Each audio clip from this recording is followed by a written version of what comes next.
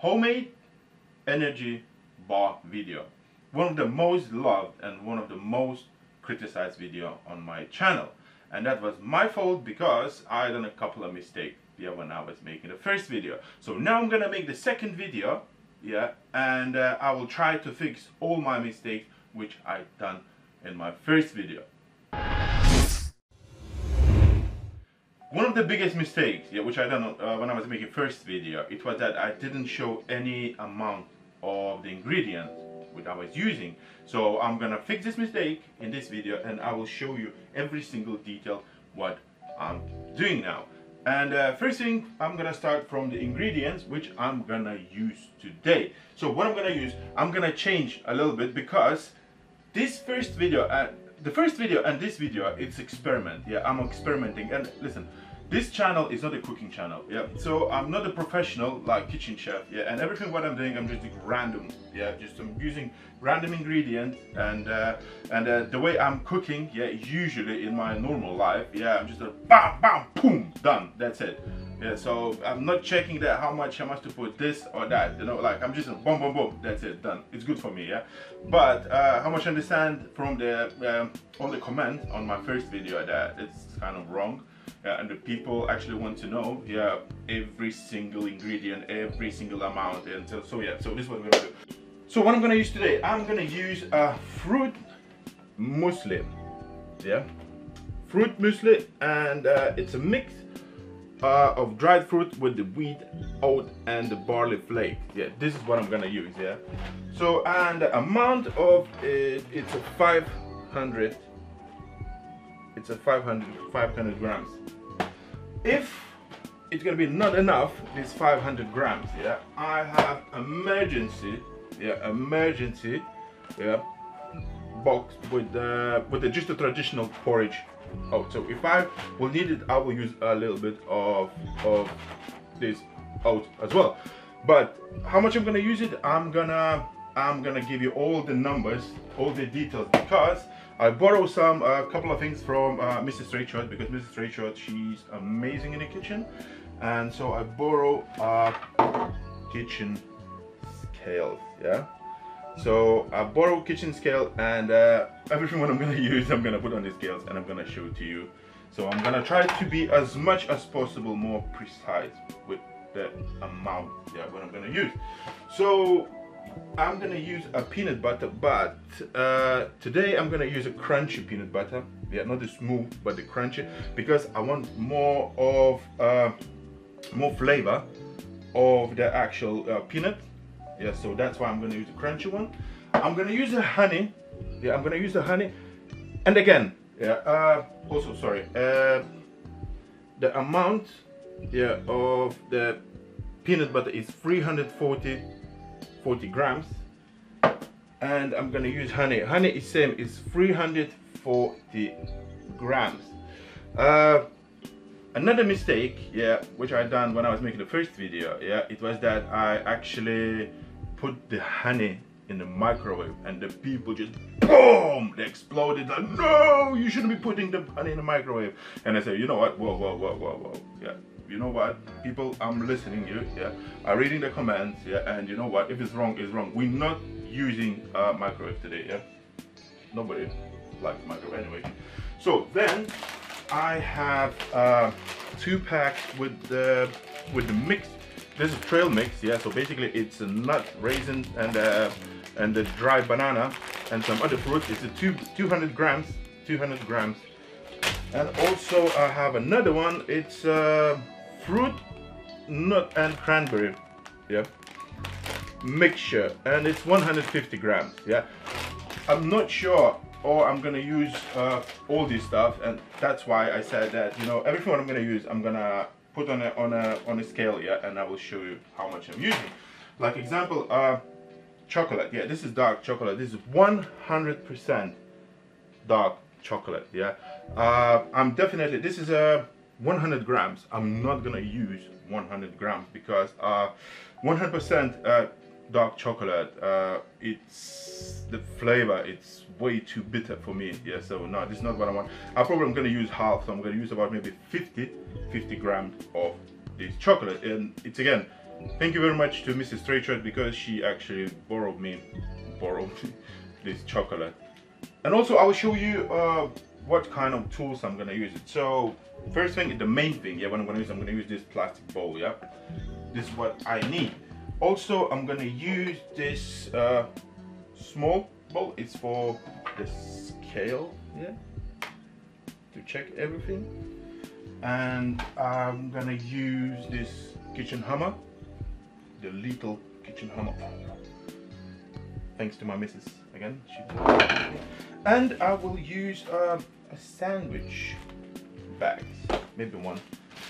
Also, I will need the baking paper, and I'm gonna use a baking tray. I'm not sure which one I'm gonna use. It depends from the amount of how much the actual stuff I'm gonna have. So I'm gonna pick one of the baking tray. So it's enough to talk, and let's begin. And because I'm really very curious what kind of result I'm gonna get at the end of this video, you probably as well. And the first thing what we're gonna use a fruit muesli, yeah? And we're gonna grab our big bowl, and we're just gonna check the muesli. I'm gonna use a whole 500 grams. 500 grams. That's quite a lot. Yeah, that looks nice and tasty.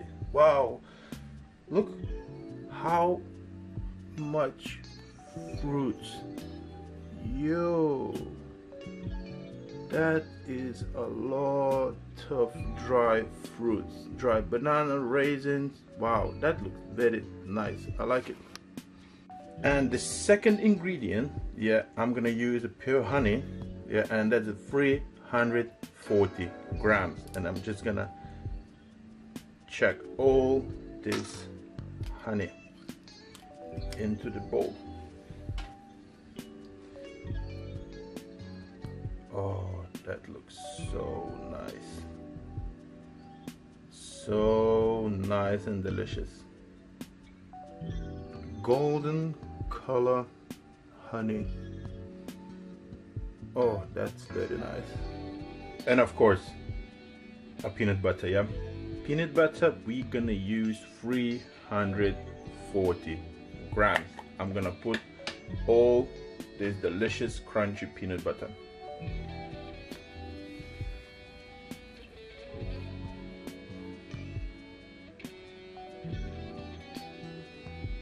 Wow, that looks tasty. So what do we have now? We have our fruit muesli, we have honey, and we have a peanut butter. So what I'm gonna do, yeah, I'm gonna try to mix it now, and because I want to check the consistency, what kind of consistency we have, and do I need to add more oats, or do I need to add more peanut, more dry fruits? We will see. So now I want to mix it. So this is what we have now. I would say that this is a perfect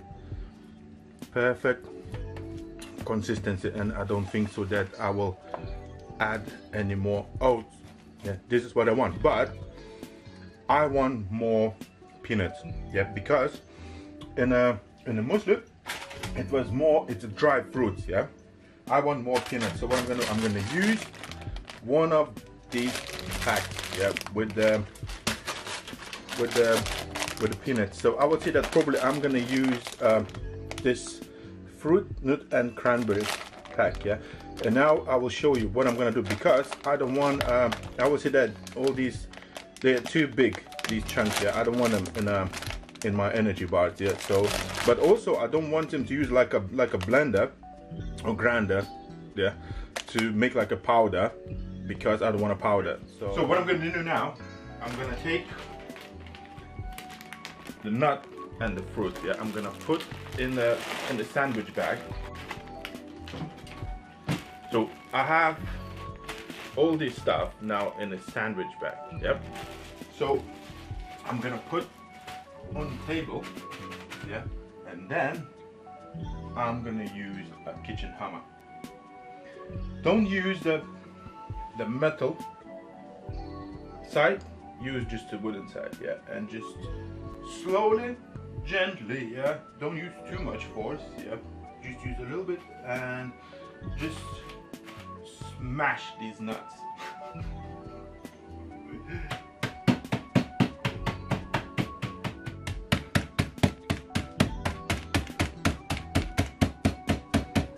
So this is what I have in the bag.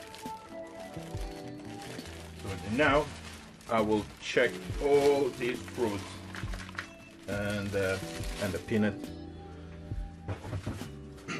into the bowl, and again, hard and long mixing process.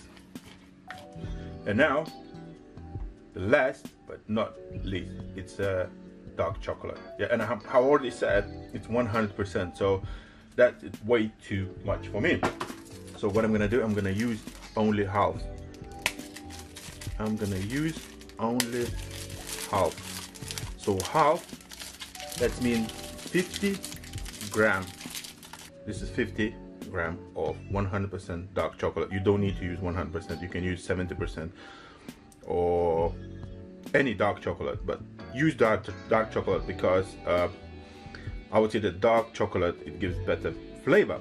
Also, I'm gonna use this thing. It's again, thank you to Mrs. Rachel, she borrowed me all these things. So what I'm gonna do, I'm just gonna again slowly the dark chocolate is all in the bowl, but I used only half. So I use only 25 grams of 100% dark chocolate. You don't need 50 grams because 50 grams way too much. So now I'm gonna mix the dark chocolate with all the other stuff, and it's gonna be ready to go to the tray. Baking tray. That looks so good and delicious. I would say that this recipe is better than the first one because of the consistency. Look, this is what I like. I like when it's not too soft. Yeah, it's not like a powder, but it's a really nice and perfect consistency. Let me try it just a little bit, just a little bit.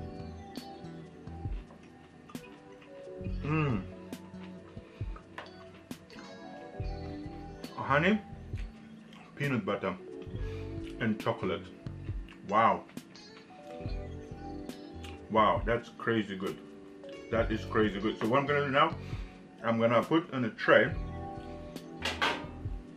I'm gonna use this small tray. So the tray and baking paper is ready.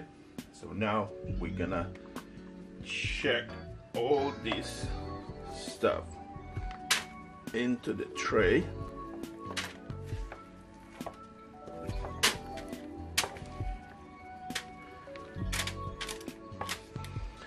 And now I'm gonna spread it equally to the whole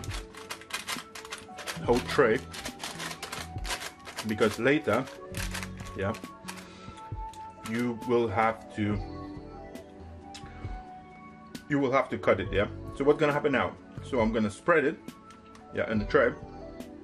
Then I'm gonna put in the freezer, yeah. I'm gonna put in the freezer for about half an hour, yeah. Then I'm gonna take it out from the freezer and I'm gonna cut it, yeah, in a smaller pieces, and then I will put in a small, like a sandwich bag, yeah, and I'm gonna put in the fridge. This is the best tool to do it. Look, oh, how easy.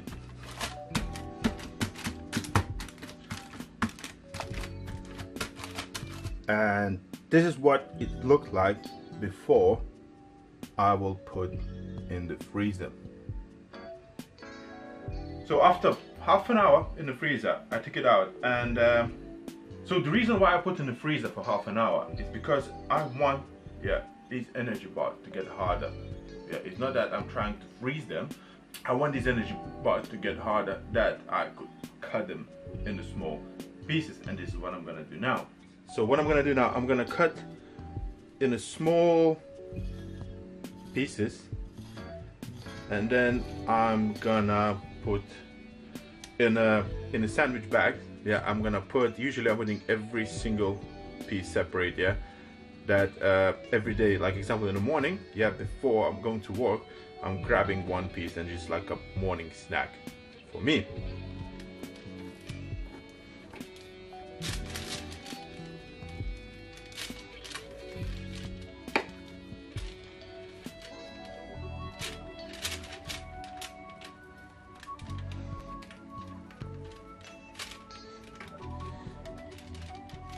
So this is what it looks like. This is the final result.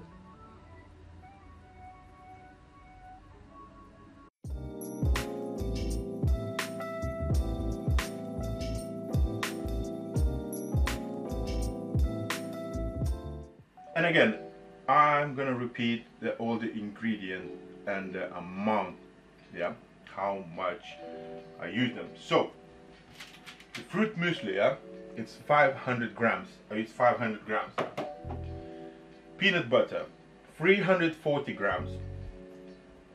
Honey, 340 grams. Peanut and extra dry fruit, it's 150 grams.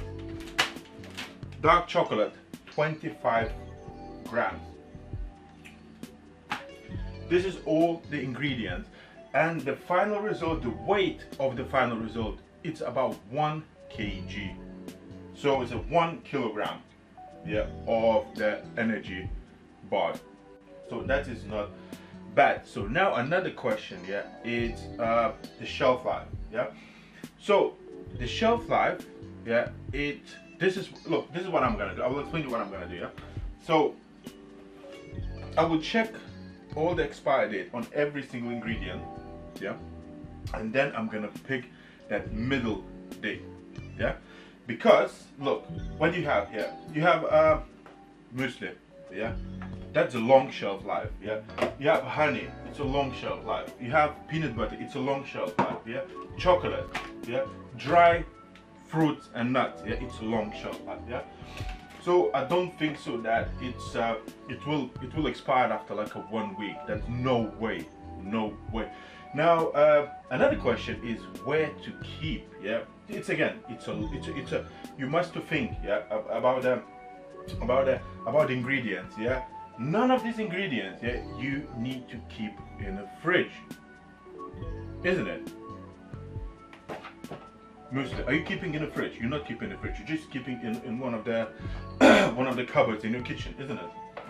Honey, you don't need to keep honey in the fridge. Peanut butter, dry fruits, chocolate. So I don't think so that you must to keep these energy bars in the fridge. So that was my second homemade energy bar video.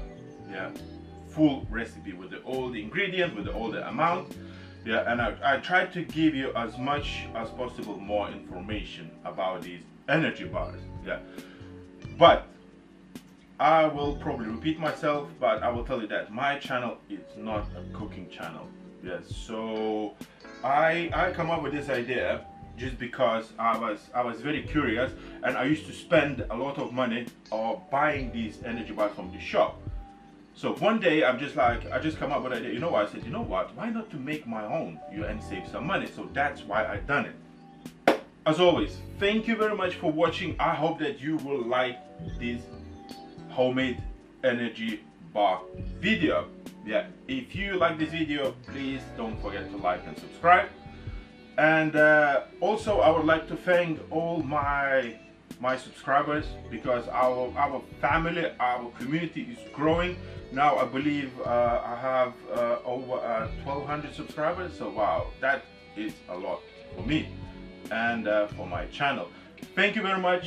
Thank you, and you all take care. I will see you in my next video.